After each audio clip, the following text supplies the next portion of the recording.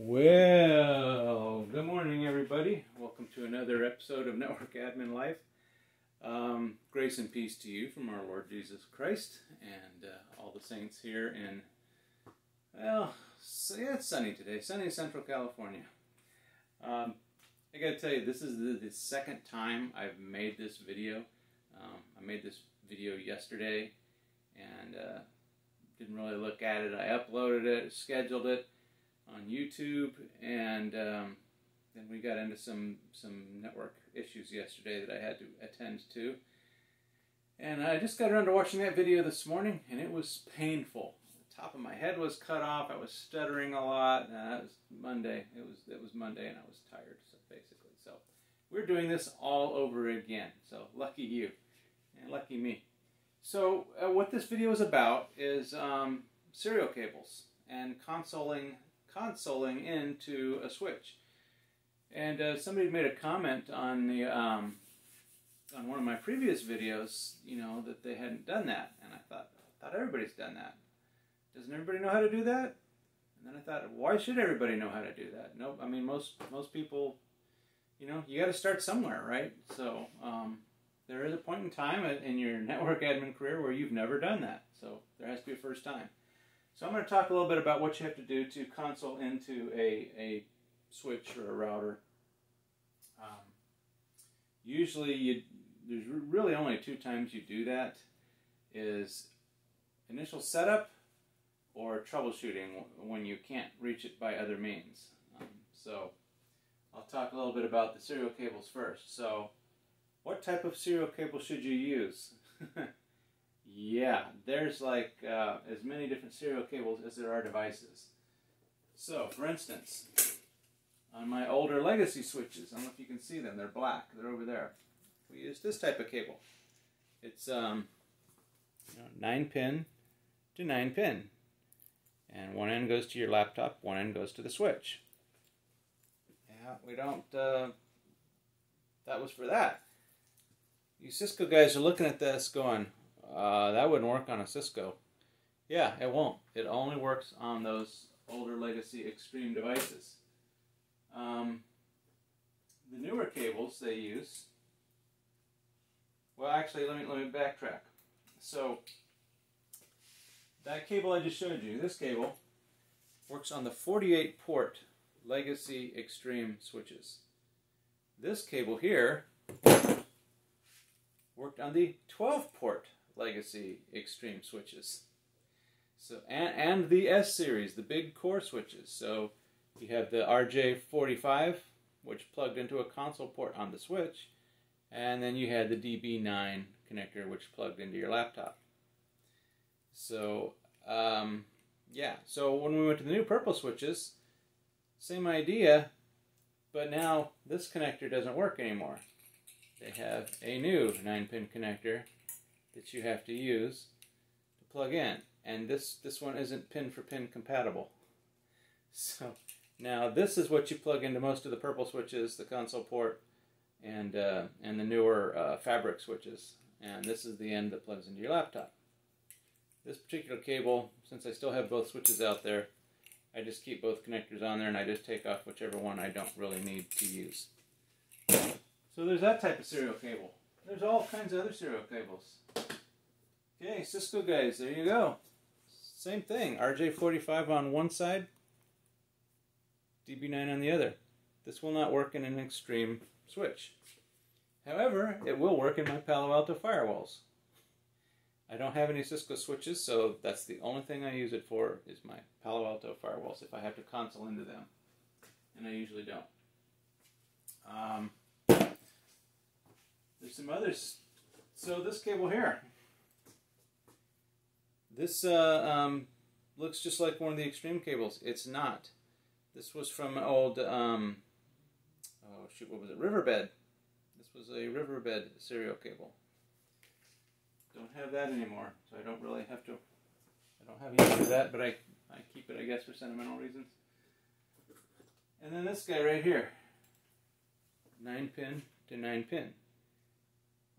This was for HP ProCurve switches.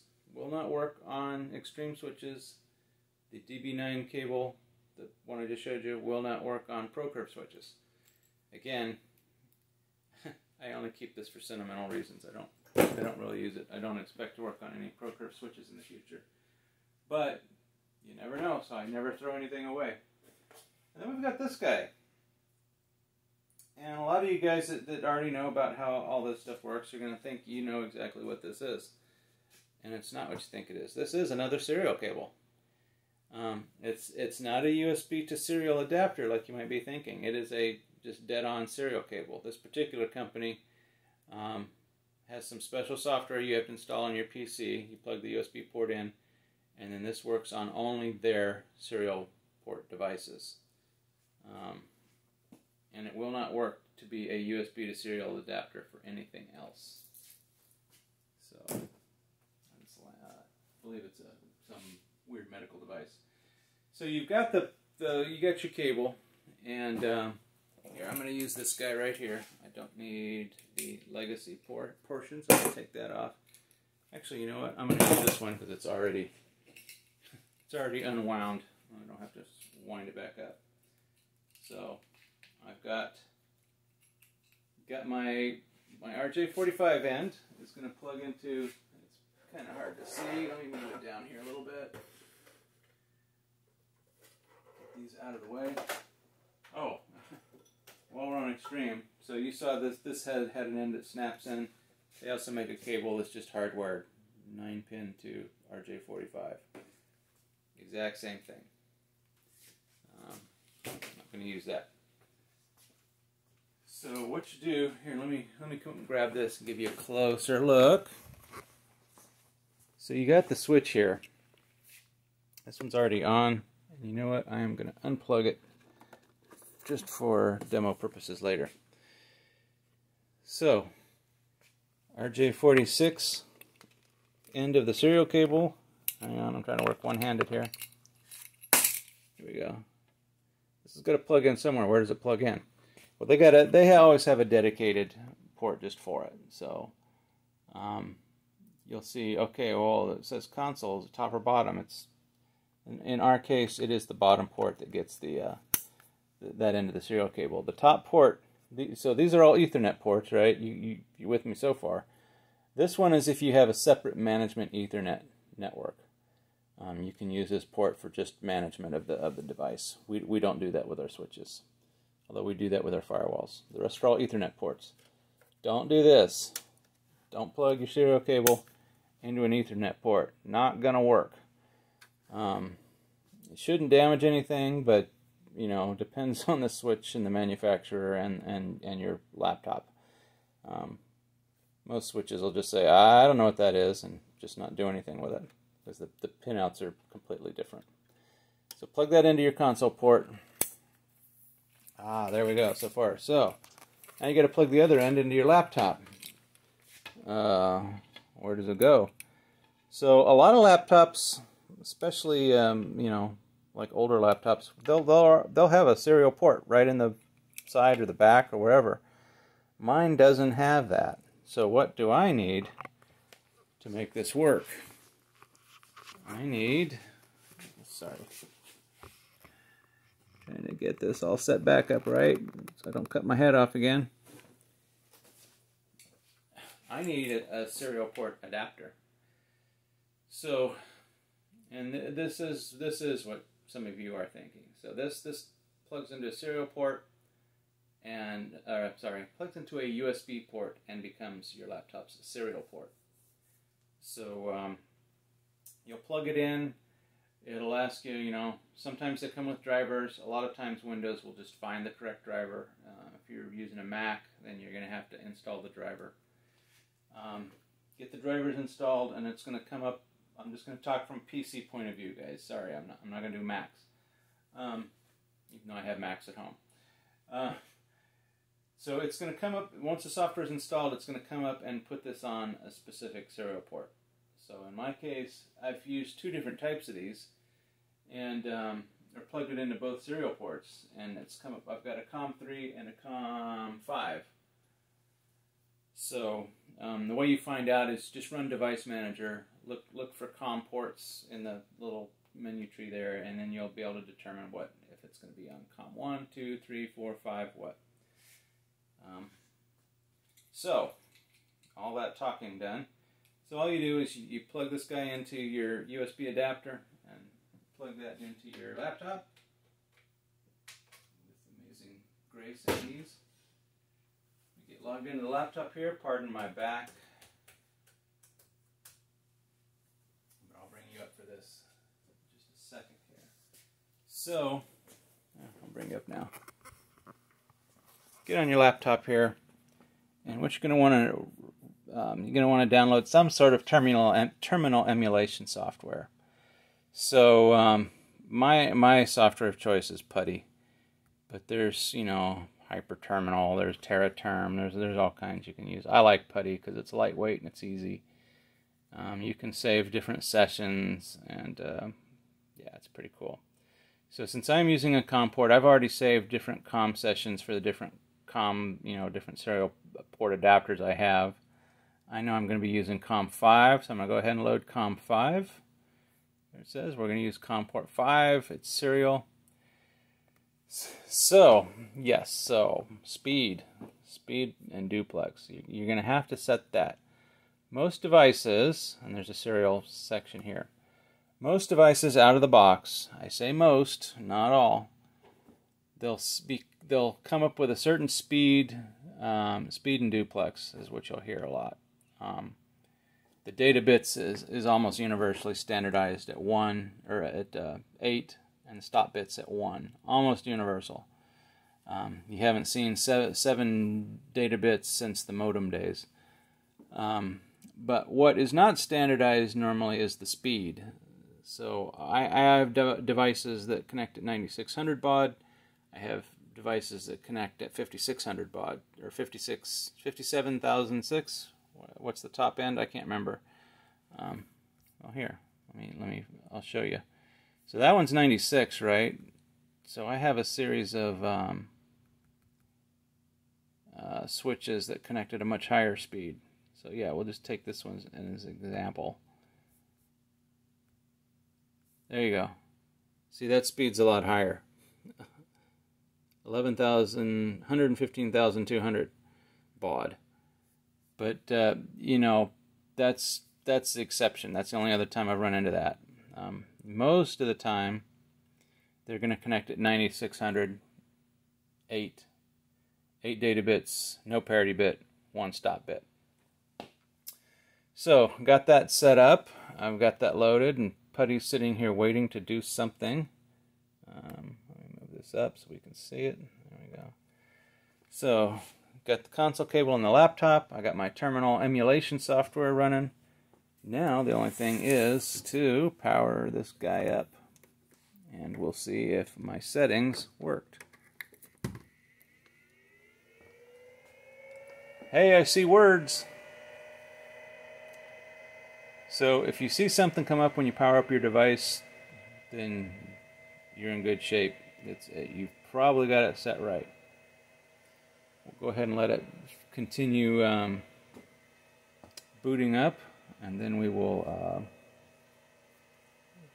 do the last check, which is to make sure that it responds to the keystrokes, because if it doesn't, you may have a little more configuring to do. You may have to check in the manual to see if there's a serial setting you missed, because all of this stuff will be in the manual, how to set up, what the speed and duplex are, and if there's any special keyboard settings, hopefully they'll denote that in the manual as well.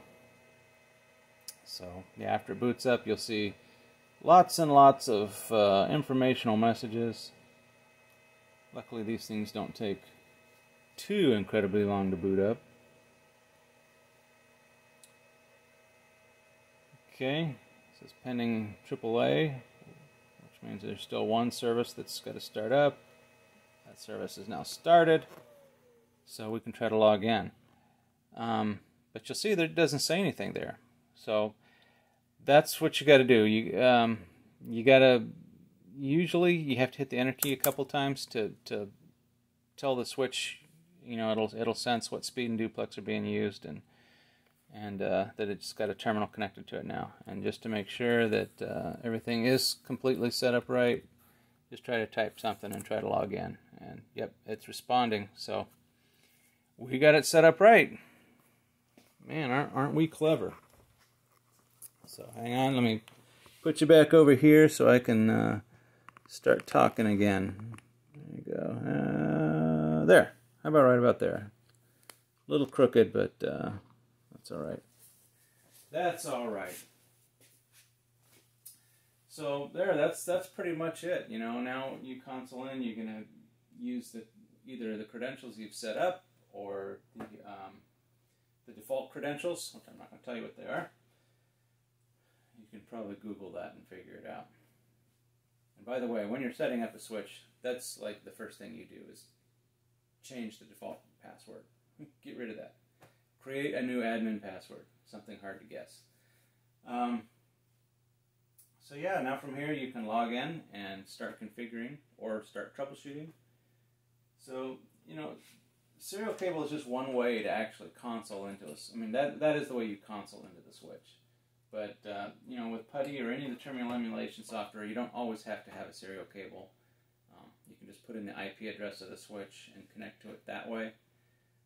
That's the way I'm going to be doing it 99.9% of the time. Again, usually the only time I'm consoling in is when initial setup or when there's been a problem and we've lost communication to the switch. Then you have to take the walk of shame, go out to the closet, plug the console cable in. So that's why you want to be careful making changes remotely, because then otherwise you lose connection to the switch. If you do something dumb, you got to walk out there, console in, and undo whatever you did. So that's pretty much it. You know, I know a lot of the pros out there are going to say, well, wait, he didn't talk about this or that. Yeah, probably I might have forgot something. Put it in the comments below. Let me know what I forgot. I'm an old guy, so I forget things. But I don't want to forget this. So, new this week is prayer requests. Now, I know there's a lot of atheists out there. There's a lot of people of other faiths out there. That's fine. But come on, what's somebody praying for you gonna hurt? So, I'd like to add a little segment here of any prayer requests you might have, something you might want me to lift up to the Lord in your name. Problems, you know, looking for a job or trouble with a job or about to lose a job, because I've been in all those places. Trouble with family, definitely been there. So yeah, that's a good thing about God. He's always present. He's always with us, even when we don't feel it. He's always working, even when we don't see it. So I'd be happy to pray for anybody who needs it, or with anybody who needs it. So, all right, guys, that's all I got for this week. Go out there and make it a good week. Go out there and live for God. We'll catch you guys later. God bless. And now I turn it off. Oh, hit subscribe and like if you want. If you don't worry about it. All right. Let's see. Where's the button? Where is it? There it is.